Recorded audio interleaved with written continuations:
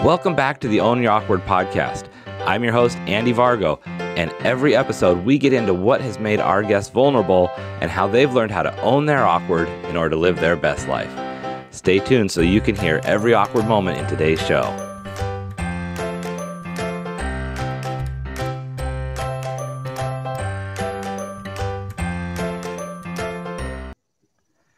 Hey, everybody. Welcome back to the Own Your Awkward podcast. I'm your host, Andy Vargo, and today we have the amazing and awesome David Ussery. David, how are you?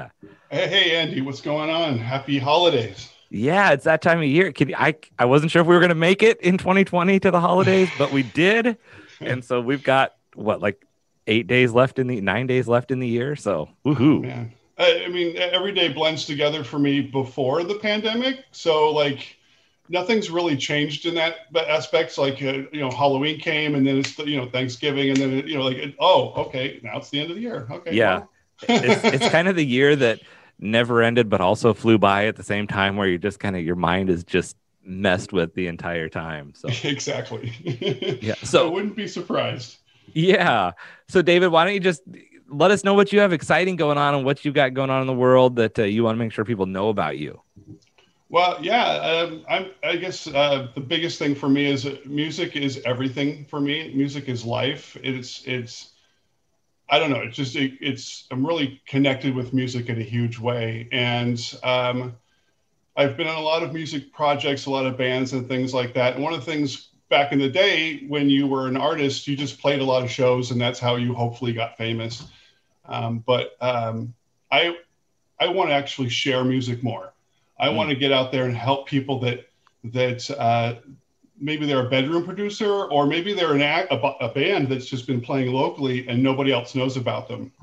And I want to be able to help them share their music. So I started an A&R company, which is just like a development company for any genre, beat makers, house producers, bands, guitar teachers, painters, whatever it is, people who have art and want to share it with the world, that don't want to have to go through all the pain in the butt of social media and ads and, posting content and all that kind of stuff. I love doing that stuff as well. Right. And that also gives me a place to be able to promote my own music and stuff like that. And I'm getting to learn. So I launched a new website. That's the new thing.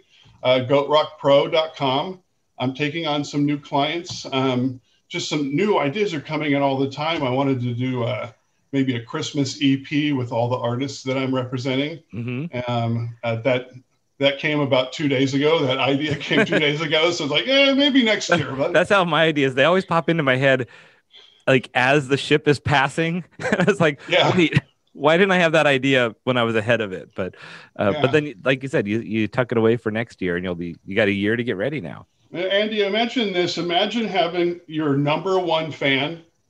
That person that buys all your albums. They're the ones that never shut up about you online. They're always supporting you and talking to their friends. They're buying your merch. They're, all that kind of stuff. Yeah. Imagine having that person talking to your fans as your representative, helping you book studio time, helping you promote your band. Who better than your number one fan? Unless it's you. So are you that number one fan? I'm the number one fan. Awesome. I love music so much. I love so many different styles that I can feel your passion. Where are you coming from? And get attached to that and hear the music and go, oh man, I love it. Let's tell more people about it, Well, and I love this idea of where you're taking it, because you actually, you hit one thing on the head about musicians kind of going through that same, going to gigs, trying to get ahead and wait to get discovered. And yet the world is so untapped right now as far as how you can reach everybody. And I think a lot of people had really good lessons in 2020 on how much being stuck in lockdown doesn't necessarily have to limit you. In fact, it can expand how much bigger you can get, because people are more open to things virtually, and people have had to hone their skills with getting online and promoting themselves in a different way.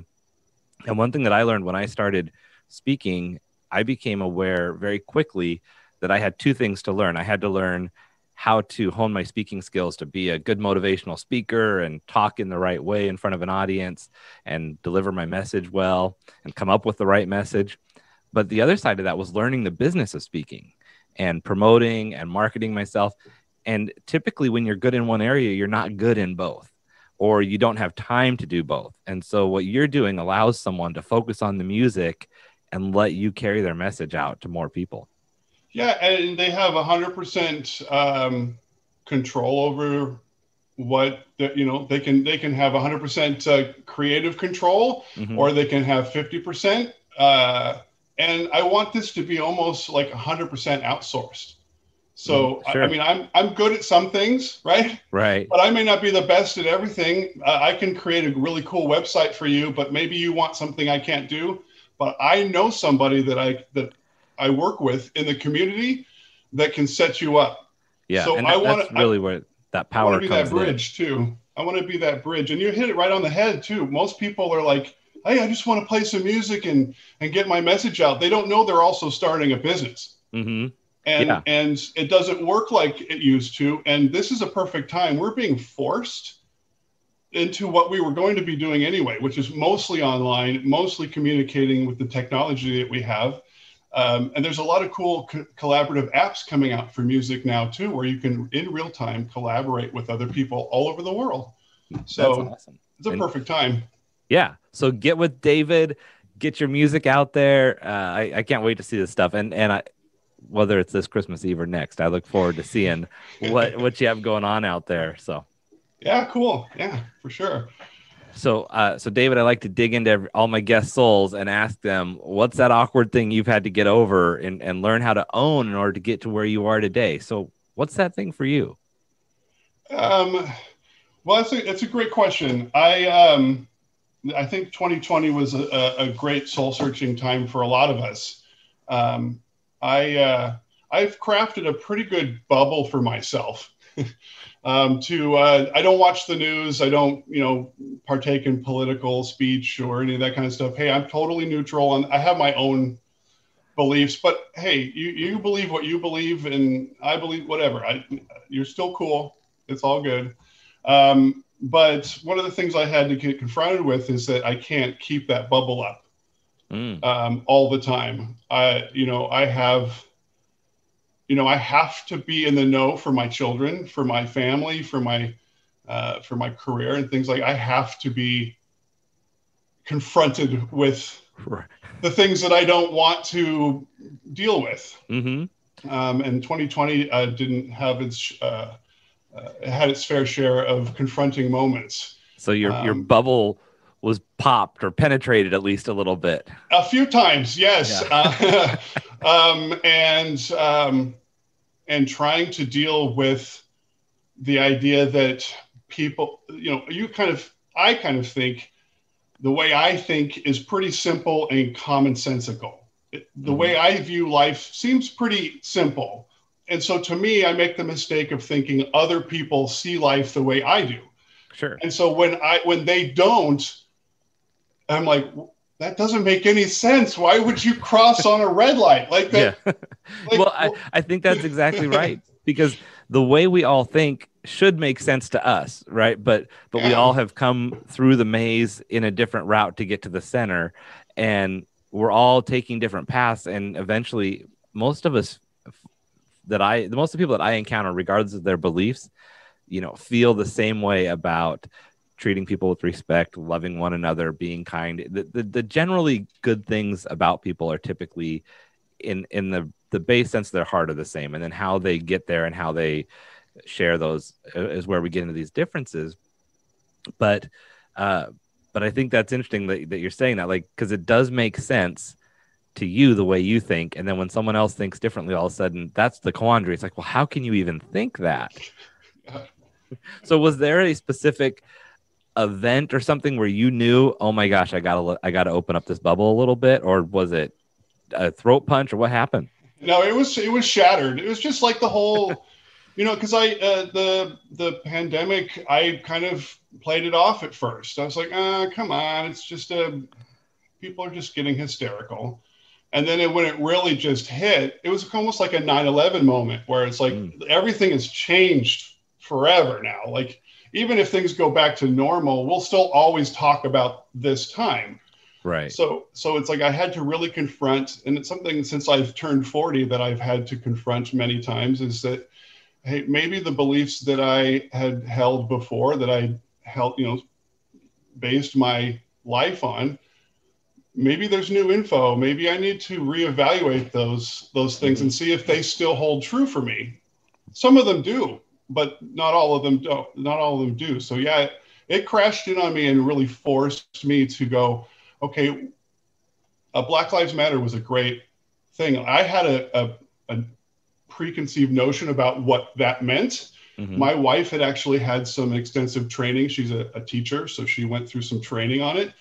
And I was forced to listen to her point of view and go, huh, that's not at all what I thought it was. And I Hmm. felt kind of awkward in that manner, going, I had based my whole thinking on one way of thinking, and then, huh, it's not the case. Right. And I think what we run into sometimes is anything like that, like Black Lives Matter or other things that are political or world events, we hear different people's takes on what it does mean. And I'm a firm believer that whatever perceived truth we hear first is what we cling to the hardest. So if you hear something from a certain perspective or angle, the first way that you hear it is what's going to be cemented in your brain, and you're going to believe that. And then everything else is going to either reinforce that or prove it wrong. And you have to really try to be open minded in order to see it from a different perspective. Especially if it's from somebody that you really care about or know or Mhm. trust. You've gotten good information from them in the past. It's like, well, this is, it's how things, like, I've gotten good information from the past. It seems like we're on the same page, so it makes sense, and you kind Right. of accept it sometimes. But Yeah. yeah. And I have this concept I talk about sometimes about ridiculous truths. And I love that you talked about turning 40 and having to kind of relook at some of the truths that you believed, because what I define as ridiculous truths are those things that we learned before we questioned them. For example, is there a Santa Claus? And if we grow up believing and being told there's a Santa Claus, at some point we get old enough. Sorry if there's any kids watching, that you learn that that's a little bit of a magical myth, right? My And wife would be mad too. yeah, so right, yeah.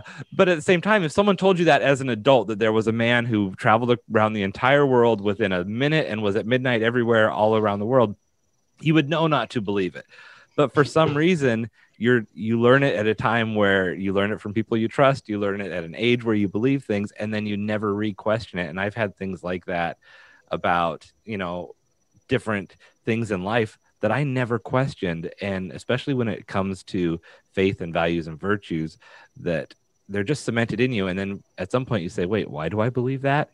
Yeah. And when you start to dissect it, it doesn't necessarily mean it was wrong, but that maybe it's not a two-sided coin. Maybe it's like a ball of gold, and that currency isn't just one-sided anymore, two-sided. Now, why was it important? What made me make that distinction? Try Yeah. to find that, follow the money, like I tell my kids. Right. If you So, want to know why something happened or why something didn't happen, just follow the money. Either somebody mhm. got paid or somebody didn't get paid. That's what. And my Right. kid's like, Yeah. what? That's Huh? I'm like, yep. eye-opening, right? Well, and now to keep it focused on your awkwardness, Yeah. how was that in that moment where that band-aid was ripped off?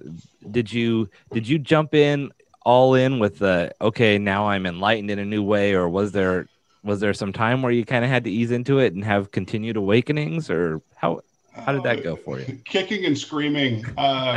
It was. I don't like. I actually she had gotten used to it by now, but I don't really like emotional shifts like that, and Hmm.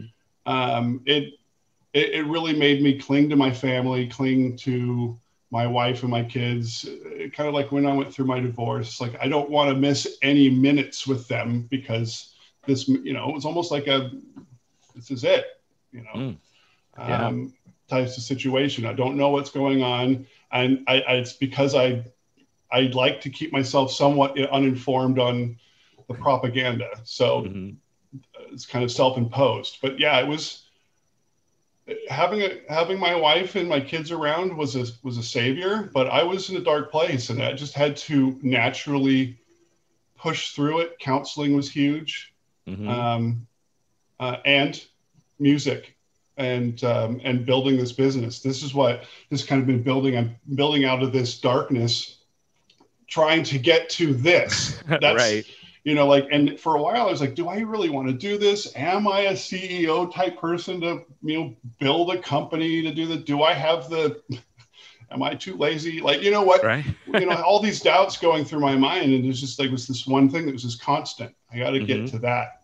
But Yeah. most things have just been, I have to go through them organically. It's tough. It's, rough, but just being around a lot of people that support me. Well, and you mentioned that idea that when you have that emotional shift, that there's that uncertainty that you don't like, and I think that's a key thing for people to really understand and be aware of, because we don't like feeling uncertain, right? That's just not a good feeling. We want to know that Santa's coming down the chimney. We want to know that what we've believed in, or what we've taught and agreed on our entire lives, that is a certain thing. So when something all of a sudden is exposed to other possibilities, it's very unsettling.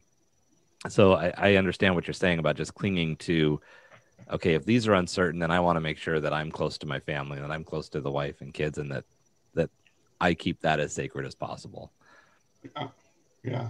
It's interesting. I've done a lot of counseling, a lot of self-improvement seminars and things like that. And the one thing that I remember from a guy named Kyle Cease, which I'm sure you know as a comedian, he said that, whenever something happens that's kind of bad in your life, Mm-hmm. people always go, deep down, I knew something, it was going to be okay. Right. At some point, it would suck now, but deep down, I knew it was going to be okay. He's like, what if we lived there in Mm. the place where we know it's going to be okay? What Yeah. if we just lived there all the time? And one of his favorite phrases is, "I hope I screw this up." It's like, I don't want to make a mistake, but I'm totally cool if I do. Right.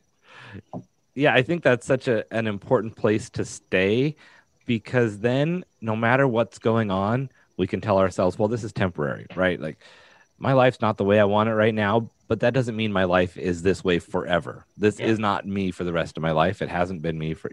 And I've learned to get a little better at that, whether it's how I feel about my body, how I feel, am I in shape? Am I bigger? Am I smaller? Whatever. It's like, this is me this year, right? You got the Yeah. 2020 version of Andy right now, and the 2021 model hopefully will be improved upon, but sometimes the new models aren't that great for a year or two. So Yeah. so we'll see. We'll work the kinks out a little bit. It's in beta. Right. Yeah, exactly. One thing that you mentioned too was that idea that you're like uncertain about your new role leading a business. And that's something that I've run into a lot. I can't tell you how many times I've quit my job working for myself in the last couple of years, where I think, oh, this isn't happening. It's not moving forward the way I want to. And the one thing that I always come back to is I'll say to myself in that moment, well, at least I can say I did everything that I tried hard, and I did everything I could. And the next thought that immediately pops into my head is, but did you? But did you really do everything that you could? Because all of a sudden I start thinking about, well, I didn't follow up on this. I never called that person back. I never got David on my podcast. I was supposed to do that like a year and a half ago, right? And so then I can come back to the idea that, well, until I do those things, I haven't done everything that I could. And so it's too soon to Yeah. quit. Yeah. It's the imposter syndrome. Mm-hmm.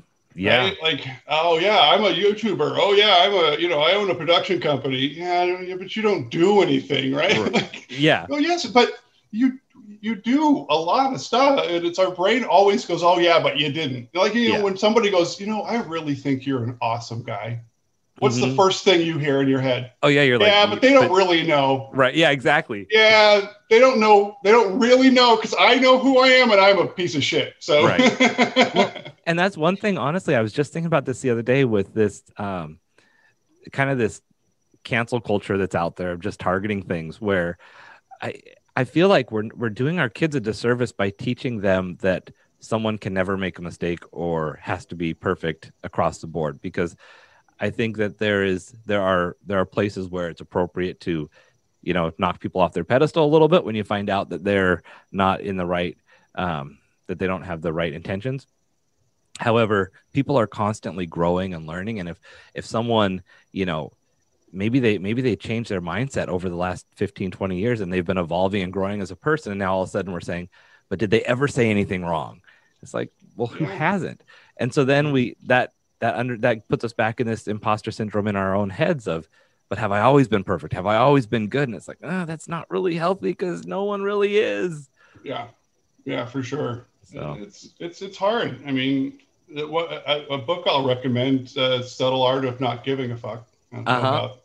about language on this podcast, but that I've read or listened to that book like 3 or 4 times, That's and still on my list to read or listen. I do a lot of them audio, but I still need to do that one.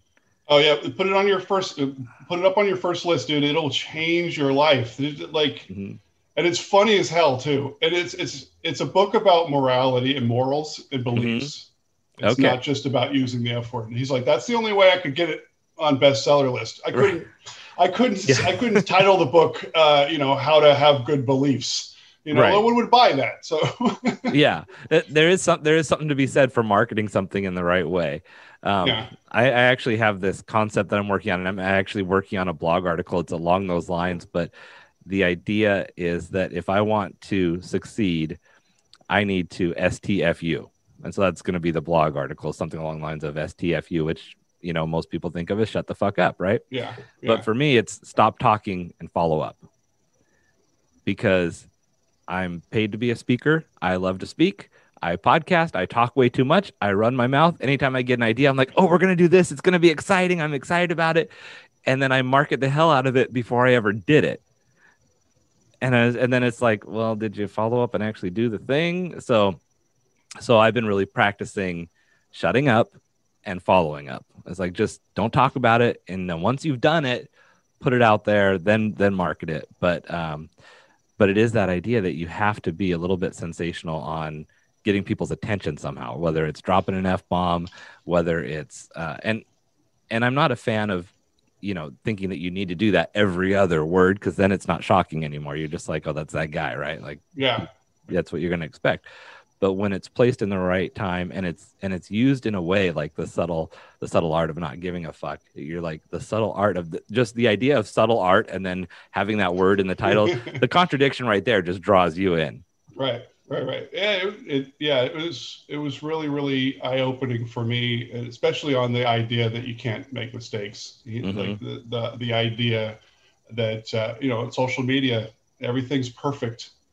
So you look at your life and go, man, they're standing in front of a Maserati and they're kissing a hot blonde and they're making Right. lots of money, and I'm sitting in my sofa slash bed, waiting for my wife to use the one bathroom, right? Like Mm-hmm. it's Yeah. not, but they're just showing you the good stuff. They're Right. having the horrible moments too. Well, and I always wonder, being in life coaching and motivational speaking, since I Google a lot of stuff related to that, my Facebook and my social media ads are constantly inundated with people advertising from certain walks of life. And I can't tell you how many ads I get of a person standing in front of a beach property talking about how great their life is. And if you follow me and pay me all this money, then you're gonna have this life too. And all I can think of is, how many times is that a timeshare, or a 1 week vacation they took, or they drove to the state park and took a picture in front of the beach, because it's all about this image. And yet the problem is we buy into that too much, where we think, oh, I need to get there. and Oh and yeah, I got to you know, show you something real quick. Hold on. uh-huh, this is awesome. So I'm driving down the street, driving home the other day, and I see I see cash Oh, nice. laying in the street, Uh-huh. just tons and tons of. Yeah, just a wad of cash, like I'm someone like, just holy robbed a crap! bank. So it wasn't like a busy street. So I drove up and pulled over, and I'm like, and I'm pulling all these things, 20s and tens, and just like oh my god, and Right. what? And then if you look closer on it, it says for motion picture use only. Huh. And I'm Interesting. like, it's so real. Is it like fake money that was from being like when they blow up a building and they have all this cash flying everywhere. I don't know. I wish you could see it. It looks, Yeah, if you it's couldn't read it, it looks so real. And wow. it's like that's the kind of stuff they throw at like rapper, Oh and music yeah, videos and stuff. sure. And yeah, that they're Where yeah, they give all the extras some money and it's not for them to yeah, pocket. It's just that's yeah. interesting. I've never seen that. Yeah, so I took it home and I was like, "Hey kids, here's some money, here's some Right. money," and they're like, "Ah!" So it's like, That yeah, is the funny. people like it's not real. They pick and choose what they want to put on social media so that you'll be their friend, and you Right. don't see the fails, you don't see the screw ups. That's why people who do show the fails and the vulnerability and the screw ups are so popular because people want to Right. see that stuff. Because it's real. And what's really sad is those people who are only showing the successes, they're only doing that because of their own insecurity, because they're afraid to show the vulnerability because they have that imposter syndrome and they have that fear of being found out. Even if they may be successful enough in their own right, but they're afraid that if they don't only show the success, that people will know that they're not really as successful in their own head. Well, it's part of the gimmick, though. That's Yeah. that's part of the industry. You Right. show that you've made lots and lots of money doing really not much at all, like Hmm. the audience you're programming it to. Right. I said, remember that guy? I made tiny classified ads Oh, right. and sold $80,000 in just Hmm. 10 minutes. Like people want to be able to do that, but the Right. problem is, and it's built into every sort of MLM or any Hmm. sort of like alternate side hustle, Yeah. the legitimate side hustles. Well, It's built into that. and my response has become, wow, I'm so happy for your success. If you're making that much, you probably really don't have that much time to spend on a $20 Facebook ad from me anyway. So good luck. Good job. It's cool though. I'll give you a free webinar where I'll share my big secrets to you, and basically it's just a 30-minute ad with the same type of stuff you could pick up Yeah. off the internet if you just Googled it. Right. Yeah, that's true. Because I've watched a couple of them. Me too. But The yeah, key because you're is always give it searching away for for better. free, and then they'll buy from you. Yeah. Well, David, I cannot believe that time has just flown by so much. So we are getting down to the last couple minutes here. But before we go, I got to ask you, what's a tip you might have for someone on how they can own their awkward? You know what? I tell my kids this all the time, and it's not easy to do. Take 100% responsibility for what you did, not what you think happened, but for what actually happened, what you did, or what other people. Just take responsibility. Once you do that, everything is open. You're not fighting it anymore. It's not admitting blame. It's just saying, yeah, I spilt the milk. Then it's Sure. gone. It's Hmm. over. Counseling is huge. Finding supportive people, reaching out. Don't be afraid to ask for help. You would be surprised how many people are hurting too. Hmm. I love that. I think, and especially right now with everything people have going on in their own head, don't feel like you're alone. Even if you're alone, you're not really alone. Like we're all out here, and don't be afraid to pick up the phone and call, text, whatever. So, Yeah, well, this is TikTok's full of them. right. Thank you so much. Be sure to check out Goat Rock Productions, goatrockpro.com. Did I Yes, get that thanks, right? All Andy. right. And let David Ussery be your biggest fan and get you promoted. So thank you so much, David. It's been a pleasure to have you here. I really appreciate all the things you've shared and your willingness to open up and own your awkward. Thanks, Andy. Thank you so much for listening in for today's show. Be sure to visit awkwardcareer.com to continue your journey. And of course, please like, subscribe, and share with your friends so they can find their awkward side and learn how to own it.